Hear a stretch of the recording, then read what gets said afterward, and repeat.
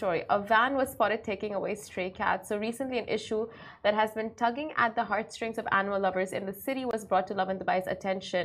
And residents have reported instances of stray cats being rounded up and being taken away in vans.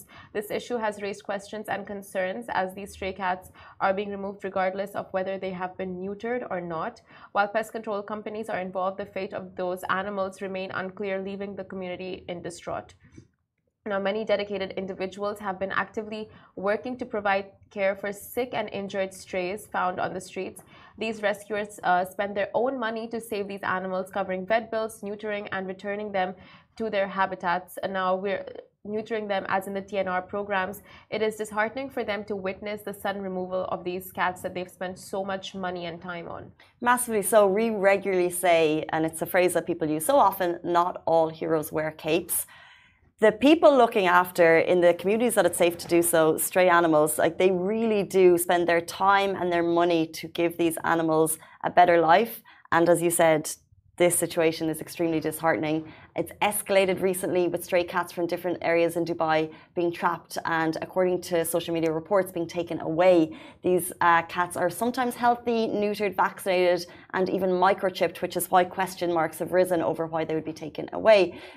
Reports of vans patrolling the city has caused distress and worry among the animal-loving community. The motivation behind these actions remain unclear, and the community has been left in a state of helplessness. So whether you jump onto any group in any area of Dubai, you will see a lot of these animal lovers just reporting this incident and, you know, complaining about as to why it's happening. And reports of these cats being poisoned, killed, or taken away have left everyone in tears. The dedicated efforts, time and money invested by rescuers to improve the lives of these animals are being upended. And unfortunately, such incidents are not isolated. And we've heard of many such before this. And the lack of proper care of, you know, these abandoned animals may be a reason as to like why they're being taken away. Dubai is home to a significant community of animal lovers. We speak about rescue centres so often. It's sometimes centres, it's also just people who are doing the most that they can because they are deeply concerned about the welfare of strays. Many residents have taken it upon themselves to help control the population because, as you know, a stray cat population can multiply by the millions. So that's why they have that TNR. In some areas it is allowed. However, recent events have shed light on challenges faced by these animals despite community efforts. On a related note, feeding strays is prohibited in many parts of Dubai, with strict penalties imposed on those caught feeding animals in certain communities. So it really is worth checking which communities it's allowed and which communities it's not. And the penalty goes up to 500 dirhams. And as concerns about the treatment of strays in the city continue to grow, many are hoping for resolution that considers the well-being of these animals and the efforts of those who strive to make a difference. So basically what the community is asking for is like these cats not to be taken away in such and left in such harsh conditions. They want a solution that ensures their well-being and plus doesn't like, you know, have all their efforts put down to drain. Because so true. What is the solution, you know? Yeah.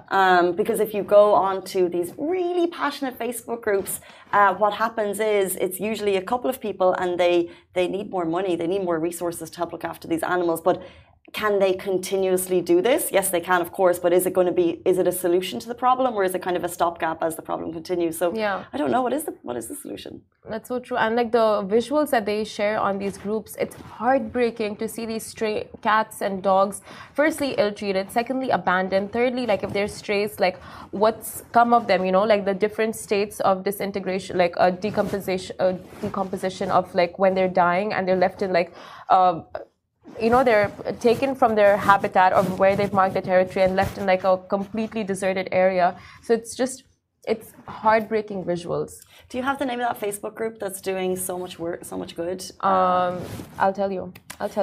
We will do something on this a little bit later because I know people feel so passionately about this cause. Dubai Cats is an amazing Facebook group. The people behind it are literally working night and day to help helpless animals. So if you would like to learn more, send us a DM and we'll put you in touch with them, or just follow the Facebook group and you can help any way you can to help